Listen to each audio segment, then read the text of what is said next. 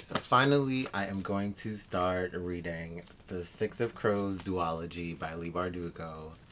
It's about to be a ceremony right now. We about to open this up.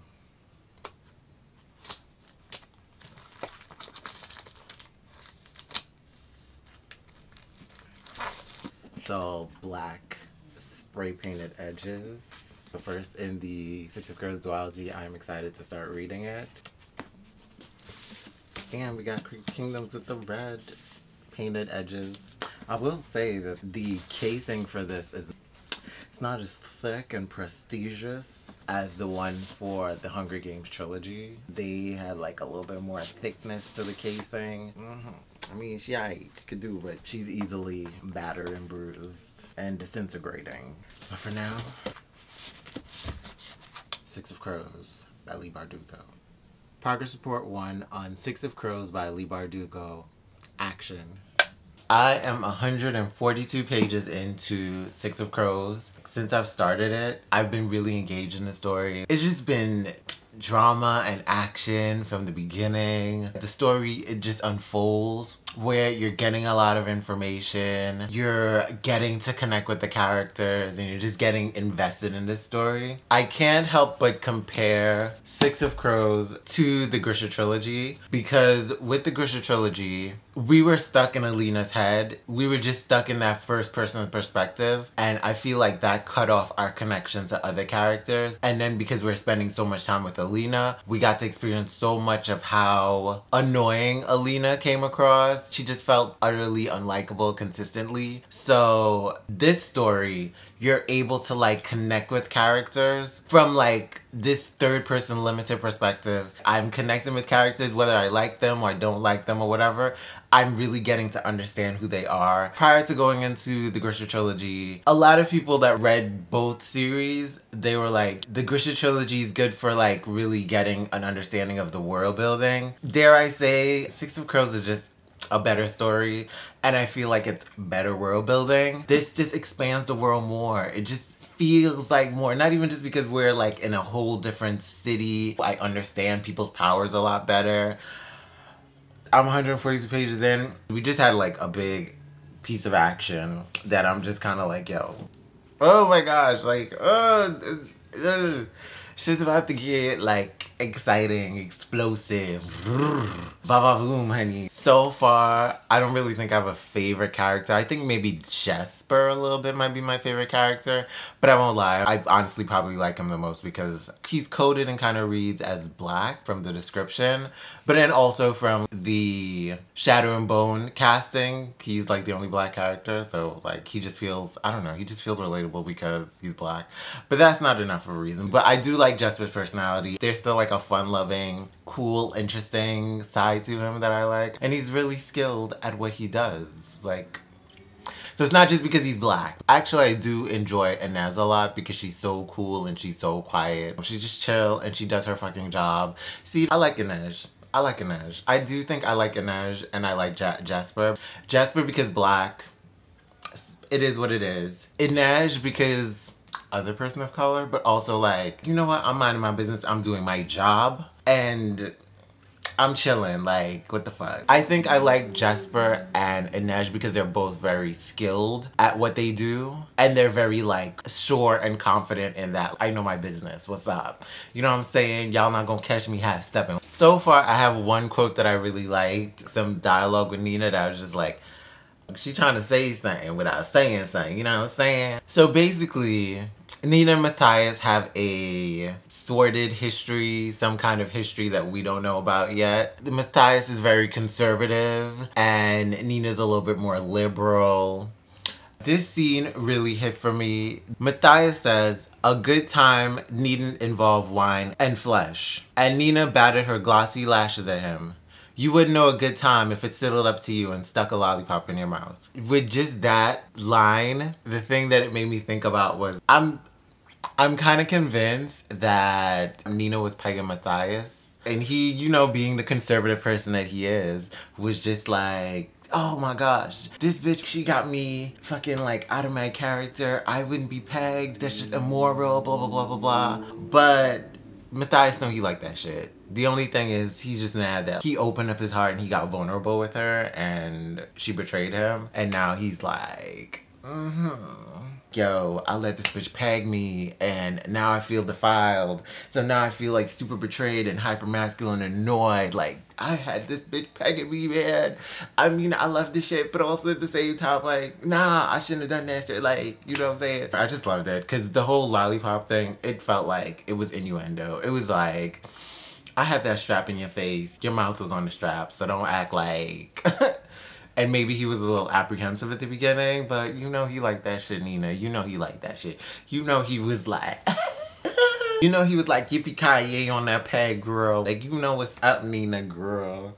She just trying to help him save face, you know, by saying he don't know what a good time. But she know he know a good time. Another thing I noticed is the exchange between Jesper and Wylan. That's giving me a little bit of enemies to friends to lovers or something. They might just be enemies to friends, but, you know, I'm here for a little romance. So I wouldn't mind seeing Jesper and Wylan having class dynamics involved where Jesper kind of comes from the streets, he comes from gangs, which some of that's coded a little weird because he's like the black person in a gang with guns and he's hooking up with this white boy from a rich family. It's giving, it's giving a little problematic. It's giving a little, did we have to code the black person as a gang member with guns? I wouldn't mind if they like, you know, got a little romantic, but they might just end up being friends, like enemies to friends. It is what it is. But I'm also like, looking at the coding of those things. I'm also noticing how characters are described. Translating this fantasy world to our world. Inej to me is a South Asian character. From the casting, you get who it is, but also just in reading the story. Somebody like Matthias, although he's Fjerdan and he's white and he's, from my understanding, he's like blonde, blue eyes. But for lack of the better terminology, he comes across more like he's Afghani or Saudi Arabian or like from just his religious beliefs. It's a lot more conservative in that way. And Jesper basically sounds like he is from an African country but lives in England. And that's another thing. Ketterdam to me seems kind of like it's based on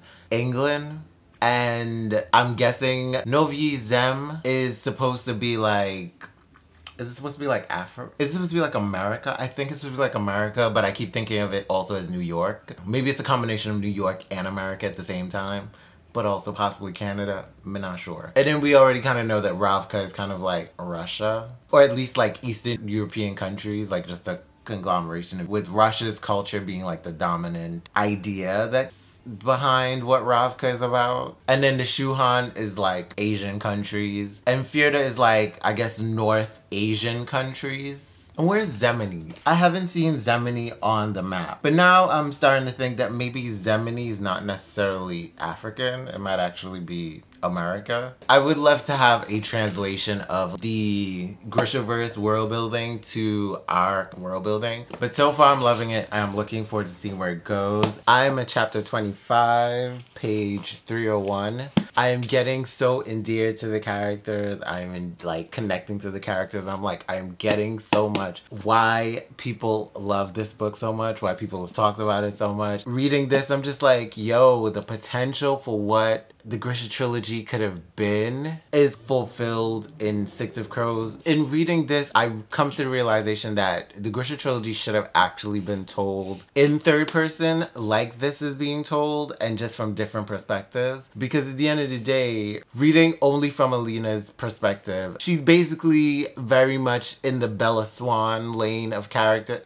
I gotta reread Twilight. I really gotta reread it and see how I feel about it now. Alina fits in that lane, in that trope of just those girls that you're supposed to like insert yourself in, but you're also like in their heads. So it's not really you, it's like them, but it's also like you're inserted into. And it's just like, it doesn't work because they're balancing having a personality with not having one. It's a conflict of interest. It really should have been told from more perspectives. Maybe if I'd gotten more of Mal's perspective, like being able to like be in his head, I would have had a different perspective of him. Because I feel like Alina's eyes, she colored a lot of things not in the best light. Because she's so annoying, so many other things were annoying around her. Surprisingly, Nikolai wasn't, and it's like his characterization could go there. And he was just more likable, more interesting, just more captivating. His personality just got beyond the issues with Alina. Okay, this is not about the Grisha trilogy. I say all that to say, at the end of the day, Grisha Trilogy should have been written in third person and from more perspectives. We would have gotten better character development. Dare I say better world building? The world building in this just feels so much more natural. You got to live in it and you get so much more expansion on the world in this. I just figured out what Novi Zem is, which I'm pretty sure the Novi Zem is supposed to be like New York, but it's not really New York because Novi Zem is basically America. And Ketterdam, from my understanding, is supposed to be London or just England and possibly Amsterdam as well, not sure. But also, I've come to the realization that Fjerda is basically Scandinavian countries, but also Germany. But Germany in World War II times. Although I also feel like Fjerda is also North Asian countries and Ravka is basically like Russia and probably the entire Eastern Bloc. I'm just curious about where Africa is in all of this. I'm curious about which country or which area of the map represents Africa, but I'm not sure. So I'm gonna let that go. I guess it's Kenstiert. It does look like there's a little bit of African shape there, but it's small. And I don't like that. Like, girl, no. Like, you're not gonna just world build some Africa and just, how are you gonna make it look? But beyond that, Jesper and Wowlin are the G in LGBTQ confirmed. I like read the little subtext and I got it. I was like, this is giving a little enemies to friends to possibly lovers. I don't know. They might be friends, but you know, I'm just like, it's giving more than just friends. And if you don't give me more than friends, you're queer baiting at this point and you're cancel, sis. But there's also mixed feelings because I'm just looking at it like, ugh. It's somebody of color with a white boy. But also this book was written before we like really starting to like really reckon with somebody of color dating somebody white in a queer relationship. Like, that's been overdone. I'm tired of it. I'm really tired of it. But at the same time, I can't expect much more because it's a straight white woman writing these two gay men in a relationship. I can't expect her to be like, I'll make Wowlin somebody of color instead of like making him a white guy. It would be nice if she could do that, but that's probably not going to be on top of mine. But they're well written in here and really engaging so far that like, okay, I'm still enjoying it. I'm still enjoying it despite how I feel. I want to see two people who are of same heritage or same race like being in a relationship with each other, especially two black LGBTQ characters, especially two dark-skinned LGBTQ characters in a relationship. I would love to read that. Surprisingly enough, I am enjoying and loving Nina and Matthias's like interactions in their relationship. There's the secrets coming out about why they are where they are now in the book. You know, I'm still convinced that Nina pegged Matthias and he's still in his feelings a little bit about that, you know, because he's just like, I didn't need this bitch to peg me, you know, but also I loved it. I was here for it, you know, but he was also still like, this bitch betrayed me. So it's like, nah, I shouldn't have gave you my precious booty hole. But at the same time, I really wanted you to ride this booty hole down, you know what I'm saying?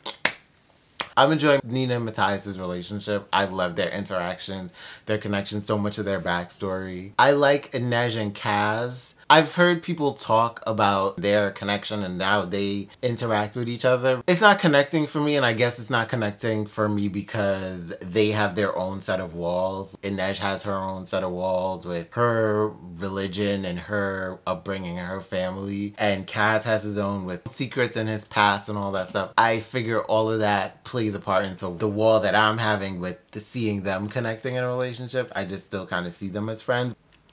I am looking forward to getting even further into this book and seeing where we end off. I recently finished Six of Crows. It was just so action-packed coming down to the end. I love Nina's scene I hate that the Jurda Param is just so heroin. It's so crack. It's just so fentanyl. It's just so crystalline methamphetamine. It's just so bad. But the fact that it just like gives them like amplified powers, and it's just like your powers are super now. Like, I wanted to see more of that, but it's just like the side effects are just, it's not worth it. It's not worth it, girl. It's just not worth it. Don't do it. But I just love that scene.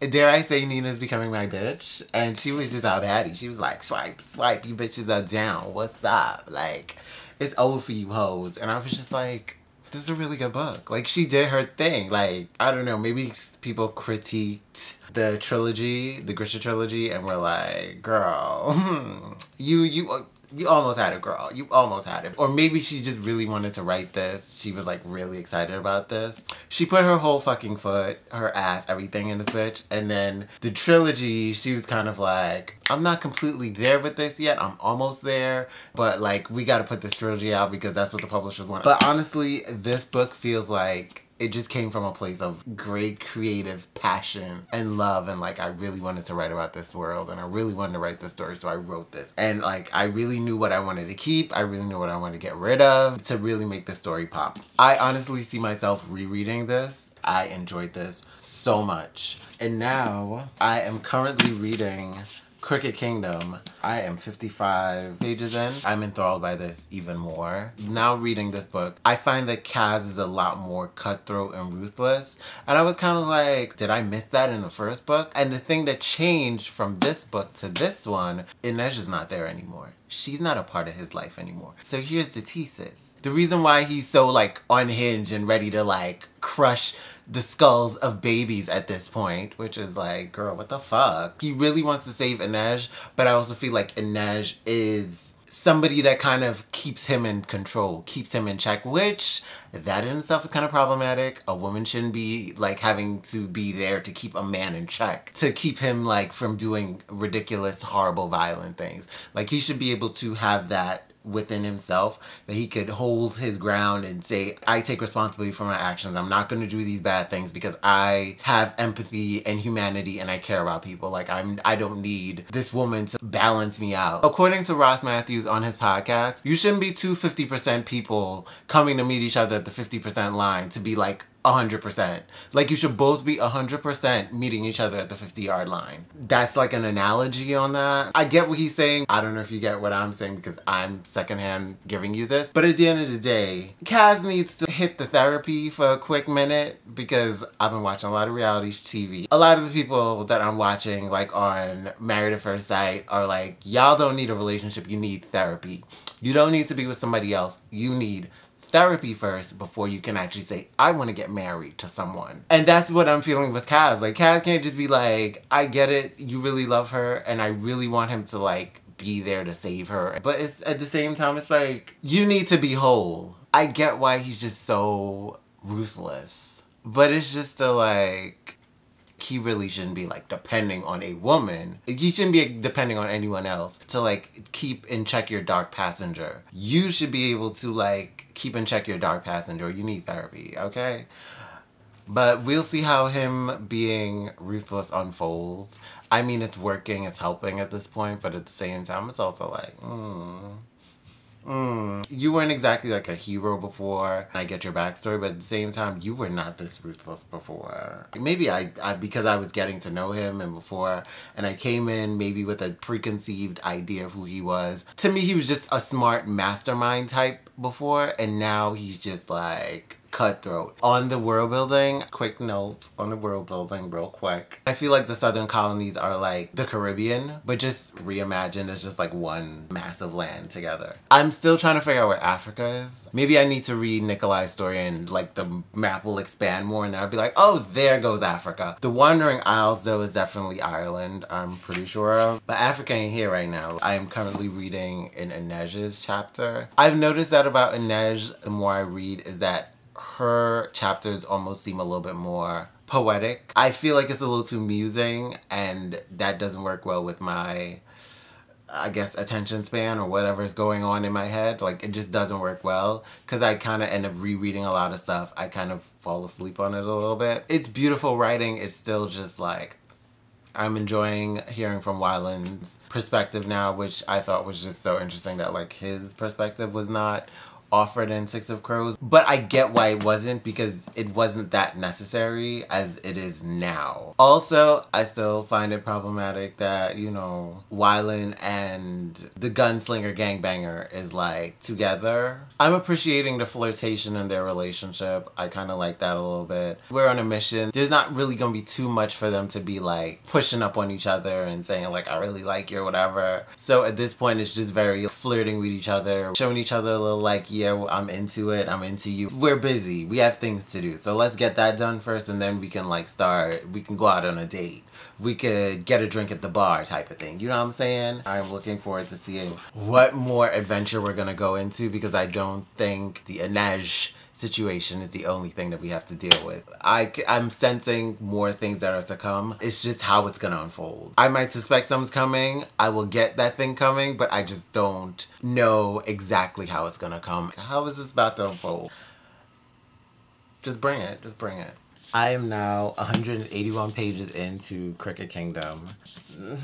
There's been a lot of action, a lot of you getting in on the plans and you getting really invested in the story. I will say one thing though, I think for a significant portion, at least 2 parts, we didn't get Kaz's perspective, and I kind of was like, oh, that's interesting. It's like, we get Wyland's perspective, but we didn't get as much Kaz's perspective. And then I also thought about the fact that like, the reason why Kaz almost seems more ruthless in this book is because we get to see how other people see him from their perspective. They see him as more violent, more ruthless, like really see him as the demon that they say he is. And now I'm in the middle of a Kaz chapter where we're getting to see him as like, oh, he's not that bad a guy. He's, you know, he's like an anti-hero. But then I also kind of understand that we being ruthless out here because this is a ruthless situation. This is a crooked kingdom. So you gotta get a little crooked with the kingdom. You gotta get down in the trenches and like fight dirty like the rest of them are, because we ain't gonna get nowhere if we ain't gonna get a little dirty, you know what I'm saying? And it's also the same thing with Van Eck. They made a point where Kaz said, yo, we gotta show the world that Van Eck is just as much a street thug. He's just as much like a vile person as the rest of us, but he's just cleaned up and made to look like he's got it together. But you know, if he was down here, bitch, he would have pulled a knife, he would have pulled a gun, he would have pulled anything, and he would have been like in the trenches ready to fight with everybody else. He don't care. He's ready to draw blood. He don't care. But he's in this upper crust high society, so I'll let the henchmen deal with it. I don't get my hands dirty, but bitch, you would get your hands dirty. Don't play.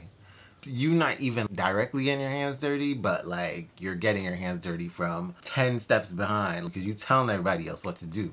So you messy, you bad, you disgusting. Another thing about the Kaz chapters, I was not expecting them to come so soon, because we're at 181 pages and I figured like Kaz's chapter, like where we're actually getting his perspective again, I figured that would come at least maybe at the end of the book. But all the same, I'm excited to see how this develops, because the whole superhero, supervillain, super henchman with the wings and the metal under their skin thing, that I'm like, bitch, how we gonna have that plus Van Eck? We trying to get our money at the same time, and I'm like, I really want them to get their money at the end. Like, they better get their money at the end, because I don't need them hustling for the rest of their lives, because you know, I feel like I like connect with them. You know what I'm saying? So it's like at the same time, like, I want y'all to win. I want y'all to get y'all money. Y'all deserve. Y'all put in the work. Y'all went to the ice court. Y'all got Kuwait. Y'all sorted that mystery out. Y'all did y'all job. Y'all did what y'all was hired to do. And Van Eck was like, nah, I'm gonna just double cross y'all. Well, no, Van Eck's about to go down because he was about to take my girl Inej's legs out. Fuck you mean? You're bugging. Somebody gonna need to kick his ass, like, in the stomach. You know what I'm saying? I'm appreciating the Wyland and Jasper relationship. So, you know, when Jasper makes Wyland blush, but I ain't gonna lie to you though, it's a cute moment and he makes him blush. I'll be like, oh. Not to say there's anything wrong with interracial relationships, but at the same time, it's also like, I just can't relate. The thing that's bothersome about it too, I think, is that he, as the person of color, Jasper, as the black person, is like the more assertive partner in this relationship, and Wyland is just the more shy, sweet one. I feel like it's kind of pushing a kind of narrative, a kind of like stereotype that, you know, like the innocent white boy and then it's like the aggressive black man. For me, because I've seen or I understand these stereotypes, I kind of see like, okay, that's what that's looking like in the lights is. I can't expect much different from Leigh Bardugo writing like predominantly made white characters. But at the same time, it's also still like, ugh. Sometimes when it comes up, I'll be like, feel a little skeeved. But it's whatever, you know. I am now 428 pages into the book on chapter 32. It is a Niger's chapter. I'm about to start reading that. A lot's happened since the last time we spoke. Basically, we went on a little trip with Jasper and Wylan, and that was really nice. It kind of endeared me to their relationship a little bit more. Getting a little bit more backstory on both of them, especially Wylan, kind of like endeared me to their characters individually, but it also kind of endeared me to their relationship getting together. And then later on, we had some little mess. There was like a mistake with a kiss.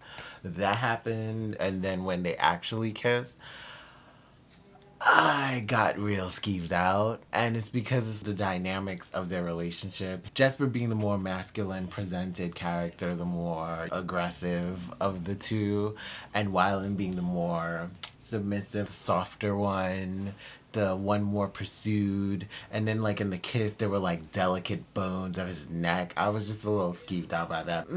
I don't like it. After I read The Prophets, and there was the whole thing with the big brute black man and this like white slave owner son, and they're like getting it on, and the black man as a slave like being submissive to this white man but also being like aggressive, and it's just it's weird. Don't really like it. So reading in this book, and then the whole delicate bones of Wylan and Jasper like caressing his face, and just I don't know, I just don't like it. It's giving me race play, and I'm not here for race play, okay? I know that the context is different because of their relationship, and it's like, it's not our world, it's a different world, so race isn't really a thing, but I also kind of feel like it's been alluded in the book that Jasper being like darker skinned, that makes him stand out. They haven't really talked about race as a thing that Jasper gets prosecuted for his skin color, but they keep bringing up the fact that his skin stands out, which makes him, for me, seem different within the world. I'm assuming that white people are the majority in this world. Although there are darker skinned people, they are still minority in the amount of people that they are, and I guess, well, I don't know if minority in social hierarchy and social power, but they are minority from what I'm reading, I'm grasping from the book. It's still just weird for me. I guess the politics or the understanding of race that we have in our world may not necessarily apply in this book. It is coming from a place of being informed by our world through this white woman who is a writer, so I'm still,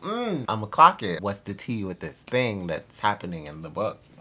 What's that about? But beyond that, I don't know, I'm just, I'm back to being real indifferent, real so about it. Like, I don't know, she real mid. I was kind of excited about it happening, but then it's like the more it like played out and unfolded, I was just kind of like, I don't mind an interracial relationship, but also like, I don't know, maybe I'm bringing my own understandings and baggage and my thoughts about the prophets into it, but you know, maybe not. I did think about this relationship in regards to most of the people that would be reading this book. I'm assuming it's gonna be mostly women, and it's gonna be mostly white women, and I feel like the setup of Jasper and Wylan in a relationship makes it easier for the predominant audience of young white women to be able to kind of relate, or at least kind of insert themselves into Wylan, because that kiss came from Wylan's perspective at the time. It just felt very much like Wylan could have been written as a girl. I appreciate that he wasn't. It is a way that kind of makes their gay queer relationship a bit more accessible to a straight white woman audience.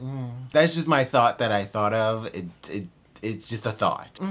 But besides that, I feel like Matthias and Nina's relationship has gotten a lot of growth, and we went through a lot with them. So it's like there hasn't been much in regards to their relationship. And then it's like we got a little bit more with Kaz and Inej's relationship. So it was like a little bit deeper. It was cute. It's a lot because Kaz is going through trauma. Still need that therapy. Hit you up a doctor in Ketterdam. What's up? You ain't gotta shake their hand when you come in. You could just say hi. I'm hoping he gets money in the end.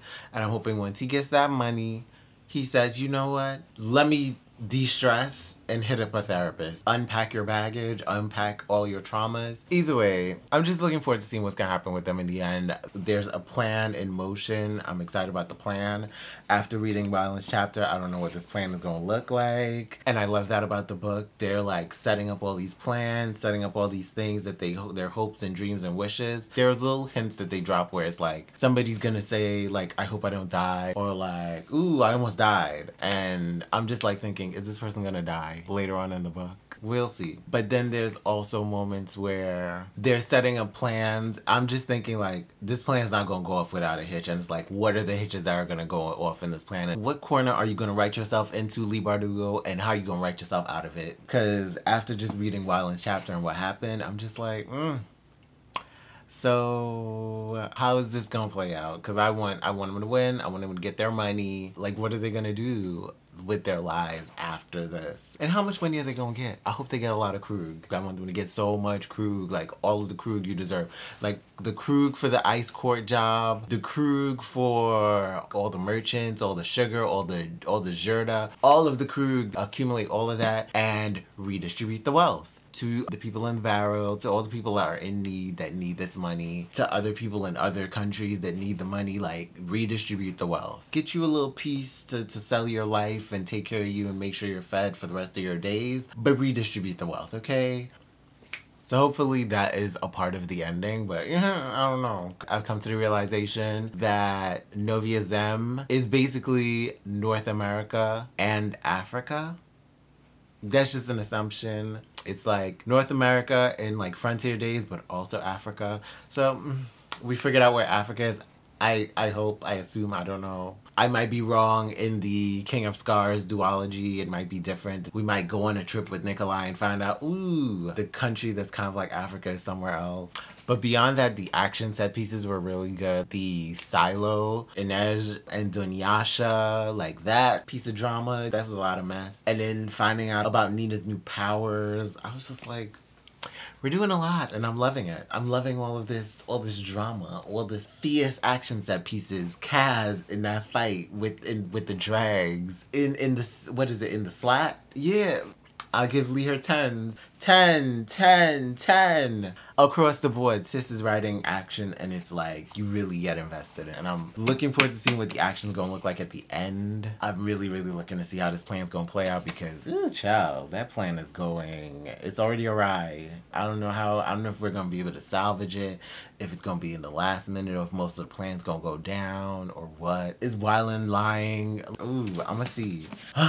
Are you as excited as I am? I am. I'm not gonna hold you. I finished Crooked Kingdom and it was a great ending. It was a fantastic ending. Wow. She had the girls going after her. On the girls. She stormed the category. 10s across the board for my good girlie. She ate that. The only thing is, the one relationship that I was really, really, really invested in, kind of laid off a little bit. Coming close to the end of the book, they kind of chilled out. They was like in their little cocoon, their little love nest situation, and then like the ending, kaput, like sad, like I can't, which is wild, like how I care more about the heterosexual couple than I do about like the homosexual one. You know, how am I just like not caring? But it is what it is because I mean, it's a white woman, heterosexual white woman that wrote this. So it's like, what more can I expect? And at least, you know, she didn't bury her gaze in the end. Like I said before, getting to know more of Jasper and Wylan's backstory and getting connected to them like that, it was great. But the kiss thing kind of threw me off and kind of pushed me back. And then, I don't know, I ain't gonna lie, I felt a little ways about Wylan and Jasper's white father, having a discussion about him. I don't know. It was fine. It was nice, but I also kind of felt like, I don't know, but I felt a ways. Honestly, my biggest issue with Wylan and Jesper's father having that conversation in the bakery, I understood that it's like, you know, a father giving his son's partner like their blessing to be together kind of thing. I recently kind of realized why I found that scene weird, because I'm watching like Love is Blind and Shane was asking like his mother if she approved of Natalie, and I was just like, why are you asking your mother if she approved? She just met her like 5, 10, 15, 20 minutes, a half hour ago maybe, depending on how long they've been filming. But at the same time, it's like, how can she approve? Like, she don't really know Natalie. So I don't know. It was weird because I felt like as much as Colm got a lot of time to spend with Wylan and see their interaction, that he could approve of it or give them his blessing. It was still weird for me. It was weird because I was just thinking about the racial dynamic relations going on. This is gonna be a wild thing to say, but it felt like a slave master giving away his slave to this other white man. Nah, like it's weird. It feels weird. It just felt weird. Like, I get the context where it's just like, you know, it's supposed to be a sweet, cute, cuddly moment of like, you know, the father and the son-in-law are like bonding, but it's just like, I didn't like it. But that was just me. Maybe I didn't like it because of the racial slavery implications, that I felt like those dynamics look like that, but it's just me. It's not necessarily that's what it is. Nobody else has to see it that way. I could just see it that way because of my own experiences, but I just kind of also find it weird that, like, you know, these parents have to be like all in your kid's relationship business in this way that's like, I have to approve. I'm giving you my approval. And then you as a child or like an adult, or at least a close to adult, young adult person is like, who's been living on their own for so long and been so independent, a whole adult, that like, how much do you need your father's approval? Like, you already took his money and did all kinds of wanky janky stuff with it. It really doesn't matter whether his father approves or not. Like, girl, it was weird. I didn't like that. Another thing that was like an issue that I noticed while reading it, but I also kind of chalked it up to the context until Monty brought it, like really put it in my face and like really put it out there and said like, yo, there was yellowface in this book. There was yellowface in this book. And I was just like, when it was the whole reveal that Wyland was like, disguised, I guess we can say is the word, disguised as Koei, I was just like, okay, that's okay. I get it. I get the context where it's like you're kind of tricking, but it's also like, nah, I feel like we could have did something else though. I feel like in that whole scenario, we did not need to have Wyland be another, because I mean, yeah, like, I mean, Vanek still didn't take Koei. He still didn't take Wyland as Koei. Now it's like, think about it, like, why was that a thing? Why did that happen? That didn't need to happen. It just didn't need to happen. And thus, it makes me go back and think about all of the things where I saw those racial implications as like, could it have been also using that too for the like mistaken identity kiss? What? I was just, it's just a lot of like, all so bad. I felt that was weird and I really didn't think too much about it as I read it, but I just felt it was just an uneasy feeling, like, this whole, they both look alike in this place and you can't tell the difference, but you could kind of tell the difference when one talks, and then it also happened for so long. It just shouldn't have happened, period. That was a failure. I will have to say that is a thing that was just like, that was not a 10 for the book. But for the most part, I give the book, girl, she gets her 10s though. I give her her overall 10s, sis, because she handled business in other ways, in most other ways that I appreciated. I love how the plan played itself out. It was big drama, big everything. The comedy brute, that being a theme throughout the story about like people like wearing masks and dressing up and playing pretend and putting on a whole bunch of drama. That is like the overall ending. I got some little clues, some little seeds planted at the end that are saying that there's going to be more, I believe, from characters like Kaz and Inej within the Grishaverse. I do think Pekka Rollins, I'm assuming that he's probably going to get his own storyline down the line in other books that are coming out within the Grishaverse. I don't really care about hearing about Pekka Rollins. He's terrible. I had a blast, and I'm looking forward to seeing what else is going to come out of the Grishaverse. I am kind of iffy about reading King of Scars and Rule of Wolves because of the mixed reviews, negative reviews that I've kind of heard about it. I probably will just kind of like borrow it. I don't think I want to own it. Like, I just have no interest in owning it. I do love me some Nikolai. I did enjoy Nikolai in the Grisha trilogy, but not enough to be like, I gotta buy that book. Like, nah. I had fun reading the Six of Crows duology. I loved it so much. It was a good time. A bona fide classic. Leigh, she stormed the category, honey. She ate the girls down. She came in, she did a little duck walk, flipped her head, pow, pow, cow. So shout out to Leigh Bardugo for Six of Crows duology. She ate this. I had fun reading it. I will definitely reread it. Thank you for spending your time with me. And I'm out this bitch like Fleek. Shout out to my girl Peaches. Thank you, girl.